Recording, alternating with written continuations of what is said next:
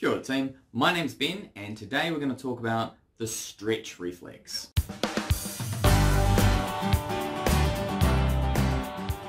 The stretch reflex. We have a muscle spindle and when that gets stretched, it's going to elicit a stretch reflex. The stretch reflex is the one that the doctor initiates when he hits your knee with the hammer. When the hammer hits your knee, it stretches the patella tendon and that stretch is going to stimulate the stretch reflex. So sensory neurons synapse directly with motor neurons, which then rapidly excite the muscle fibers of the stretched muscle. Therefore, this muscle that's been stretched will contract. At the same time, we get afferent fibers also synapsing with interneurons that inhibit motor neurons controlling the antagonist or opposite muscle. So that's reciprocal inhibition. So again, when we get a stretch in a muscle, the body is worried that if we overstretch a muscle, then we're going to tear it. The stretch stimulates the muscle spindle, and then the sensory neuron takes that message to the spinal cord, the integration center, and then it sends a efferent message via a motor neuron to the muscle to contract.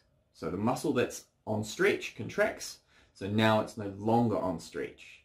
And at the same time, we get an inhibition or a switch off message going through a motor neuron to the opposite muscle. So if the quadriceps contracts, the hamstring relaxes.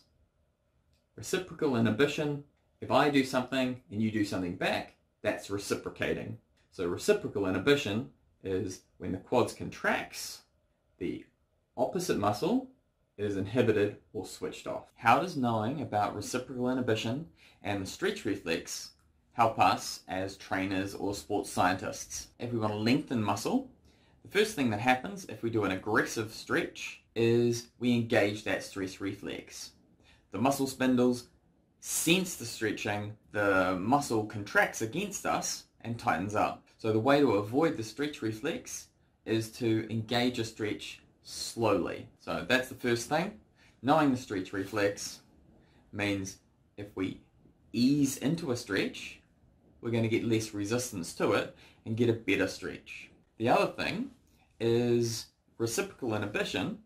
If we contract one muscle hard, then the opposite muscle is going to relax or be inhibited. So when performing a stretch, if we want to stretch the hamstrings, if we do a near maximal contraction of our quads, it's going to cause a reflex relaxation of our hamstrings so we can stretch it further. This is an example of PNF stretching.